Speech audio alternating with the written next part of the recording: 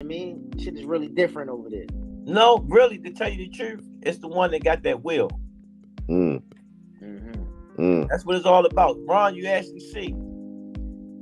I seen the mental side. You can't train that. You know what I'm saying? And one thing that I know what gave me the confidence, and when they asked me, Cal, I rode with Devin all the time when he fought. You know what I'm saying? You did. That's true. This is the first time I heard you say, I ride with Devin. This is the first time This is you the first time said, you see me go on the other side. It didn't have to do anything with his father. It had to do that I seen something out the kid that he fought. So I had a chance to watch Ron face to face in a real fight. Yeah. And then when I sit there and remember their amateur background, and I remember how I said, nah, Devin can't beat this kid. And that's what happened. But you know what? That was the first time you did that. And I always ride with Devin. Always ride with Devin. Yeah. And you know what? And I took the safe route. I said, you know what? This fight's going to go back and forth, but I feel so that at the end, Devin a split decision it. Even when Ron was acting crazy, I still say I'm going with Ron.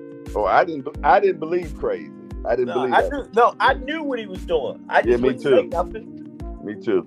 Yeah, I knew he was just trolling. And that was his way of selling the fight and keeping the fight relevant. Because if he didn't do that, the fight wasn't sold. And you're 100% right. Yeah, you wouldn't have heard nothing. You 100% right. And I said this. I said, whoever win or lose, that career gonna go through the ceiling for some bigger and better things. Hey, coach, but you know what the narrative is going to be, right? I'm gonna go ahead and put it out there. I already know what they're gonna say. Now they're gonna say, "Oh yeah, Ryan had a problem when he fought Tank. The rehydration, blase. That's what they're gonna say." Listen, let me explain something to y'all. I don't care what they say. Right. They understand when they want that bag, they're gonna sign the contract to make sure they get the fight. Ain't nobody put no gun in nobody here. They sign the contract. Go with it. They had to do the same thing. You know what I'm saying? Yeah. You know, Ron said, "Fuck it. I don't even want the belts. I want to just whoop his ass." And that's what everybody missed. Because guess what?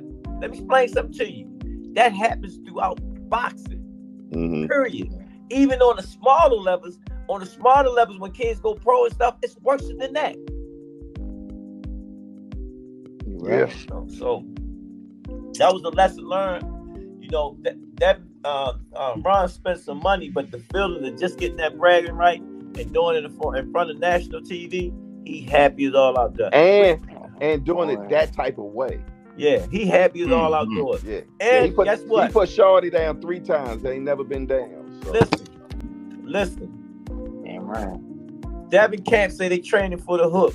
No, they didn't. They thought they was gonna sit there and outbox the man. No, he got hit with that same shot too many times. Right, he didn't even get with the shot that it wasn't even the right. He was getting hit. It wasn't nothing new. With the Queen, my bro. What's going on? Hey, what's up, baby?